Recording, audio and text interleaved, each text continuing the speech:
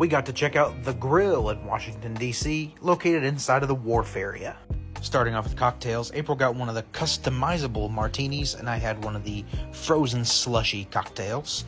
From here, we moved on to our salads and the appetizer platter that we shared. The platter was loaded with all different kinds of goodies. It had chips, it had lamb kebabs, it had some deviled eggs that had caviar, and they were made from duck as well or something. It was interesting. Then we had some different fried cheeses. There was a whole bunch of different stuff, different unique flavors that you're really not going to taste anywhere else.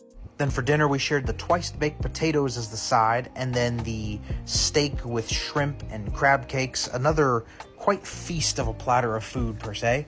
We had it cooked medium, and it was pretty good on temperature-wise as well. The potatoes were also very cheesy, and we definitely enjoyed this part of our meal.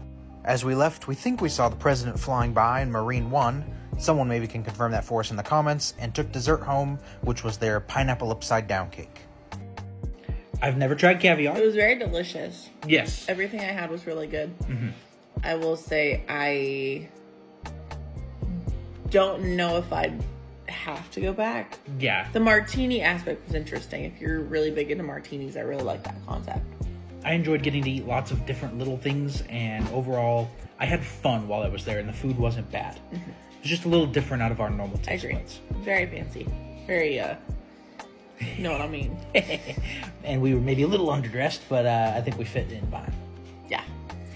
So, we might chow down again, but would you chow down? Here's a ranking update. See you next time.